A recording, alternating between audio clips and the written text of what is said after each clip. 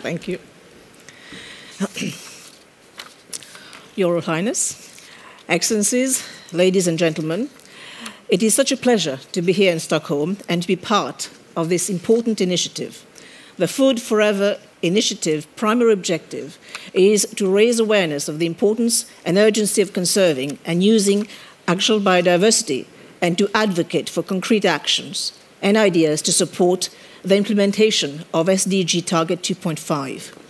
I would like at the outset to extend my sincere and deep appreciation to Dr. Gunhild Stordalen and Professor Johan Rockström for their kind invitation and for the warm hospitality shown to me and to my delegation since our arrival in this magnificent city of Stockholm. I would also like to acknowledge the contribution and commitment of Dr. Marie Haga and her staff to this noble cause.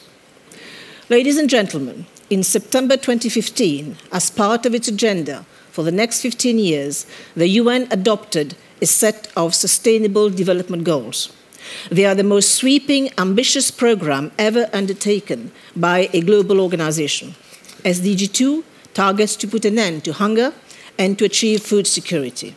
Target 2.5 goes further and points to a very important issue that by 2020, the genetic diversity of seeds, cultivated plants, farmed and domesticated animals, and their related wild species, including through soundly managed and diversified seed and plant banks at national, regional, and international levels, and ensure access to and fair resources and associated traditional knowledge as internationally agreed. Ladies and gentlemen, food is culture. Food preferences are an integral part of cultural identity. In short, food is who we are. 3 times a day, for the fortunate few in a world where 800 million people go to bed hungry every day. Food security rests on plant diversity, both wild and cultivated. It is the result of years of selection of crop varieties. It is a critical resource, not only to address sustainable agriculture, but for all of our ecosystemic needs. Increasing the sustainable use of agricultural biodiversity in production and consumption systems will be an important part of the solution to the challenge of meeting future food and nutrition security. Yet, we are pushing nature's life support systems very far, and they are struggling to cope with our relentless demand. If we do not work with nature's system, nature will fail to be the durable, continuously sustaining force that she has ever been. It is only by safeguarding nature's resilience that we can hope to have a resilient form of food production and ensure food security in the long term.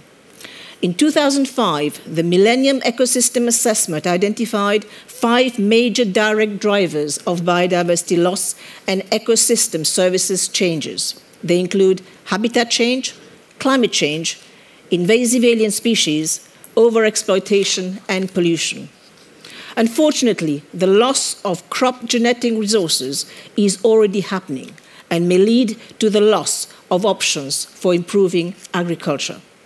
Whilst agriculture and food production are complex, they operate together to deliver those increased yields to meet society's multiple needs. So the question we need to ask ourselves is this: are we creating a more sustainable approach to agriculture that is recognizing the social and economic parameters which are likely to impact feeding the world with a global population rapidly heading for 9 billion? This is a growing problem at the global scale as yields for stable food crops are declining, and they have dropped from 3% in 1960s to 1% today, and for the first time, that rate is less than the rate of population growth. The world must find the means of feeding over 200,000 new mouths every day. This situation, I fear, will only become more volatile as we suffer yet more natural disasters. With an estimated 1 billion people, 1/7 of the world population to feed, there is also another billion suffering from hidden hunger. It was comforting, however, to note that the 2016 World Food Prize went to those scientists who developed and implemented, through biofortification and breeding, critical vitamins and micronutrients into stable crops, thereby dramatically reducing hidden hunger for millions. But how do we ensure a sustainable food production system? For me, it must be a form of agriculture that does not exceed the carrying capacity of its local ecosystem. It is a form of agriculture that is inclusive of the diversity of crops, and diversity is what provides resilience in farming systems. One local wheat variety collected in Turkey in 1948, initially of little interest, as it was tall and thin stem and susceptible to leaf rust and cold weather, was later found to be resistant to several other pathogens, including stripe rust. When stripe rust became a problem in the northwest of the United States, this little-known variety was utilized in major wheat breeding programs. The genetic diversity in land races used in traditional agricultural production systems constitutes an important element for the livelihood strategies of farmers and confers resilience to agricultural production systems. It is important for us to ensure that this diversity is maintained in such production system for evolutionary adaptation to environmental changes. This brings us to another important point. How do we bring the neglected and underutilized plant species, NUS, into the mainstream?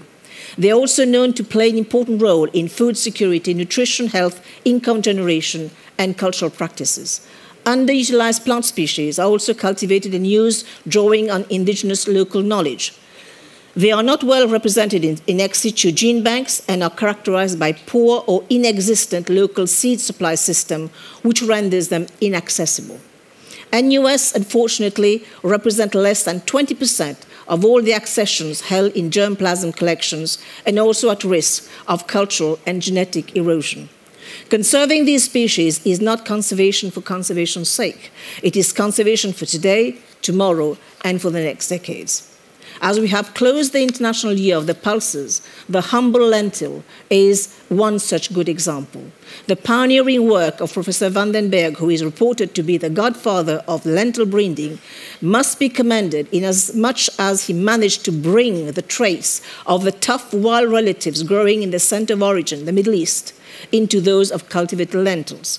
The results have been staggering for Canada. The country is now the leading exporter in this commodity, whereas lentils hardly grew there in the 1970s, and ensuring food security for millions of people across the world. Where are we in Mauritius? A small country, but part of a biodiversity hotspot. Mauritius forms part of the SADC Plant Genetic Resource Program and has established a national gene bank to conserve plant genetic resources. It currently holds 517 accessions. A duplicate of this entire collection is now housed at the SADC regional base in Zambia. This approach is extremely important to avoid any risk of losing that collection. Why not have a third collection stored at the Svalbard?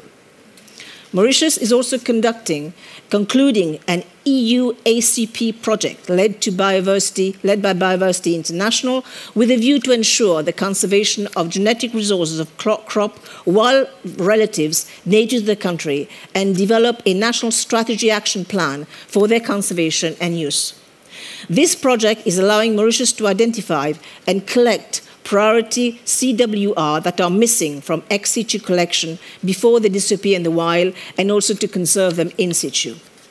Ladies and gentlemen, Agro-Biodiversity Target 2.5 in the UN SDG is ambitious, but the global community has committed to safeguarding existing biodiversity by 2020. The proposed indicators to monitor progress in the achievement of the Target 2.5 rightly focus on the efforts to conserve genetic diversity in ex situ facilities and reducing the risk of local breeds as they are easy to measure. However, there is also a need to ensure that the diversity is maintained in situ.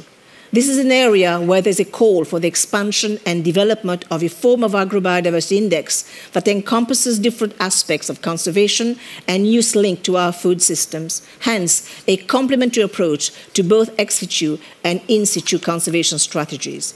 The Food Forever initiative is a campaign meant to help the global community implement this global decision. Food Forever wants to tell the world's decision makers how fundamentally important agro-biodiversity is for humankind, whether these decision makers come from government, private sector, or civil societies. We are gathering a group of champions and partner organizations to raise awareness and stimulate actions. We are calling for action for a long-term cause that is attainable. We are embarking on is not scientifically difficult, it is not politically controversial, and can be done with remarkably little money. It can be done over the next few years, otherwise it will be too late. So Food Forever is a platform to all those who are passionate, as I am, about the sustainability and resilience of our food systems. If we are serious about feeding a growing world population with sufficient nutrition food in times of climate change, we have no other choice but to build on the biodiversity that nature and earlier generation has given to us. Food Forever is still young and will evolve gradually, hopefully ending up as a major movement. We are grateful to be able to launch this initiative here at the EAT Stockholm Food Forum. We are looking forward to future cooperation with EAT, as well as many other partners in this room.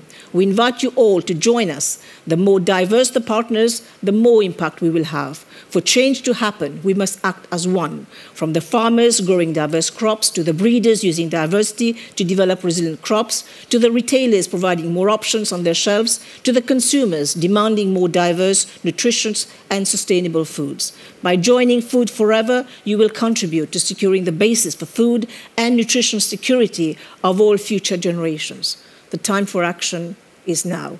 I thank you for your attention.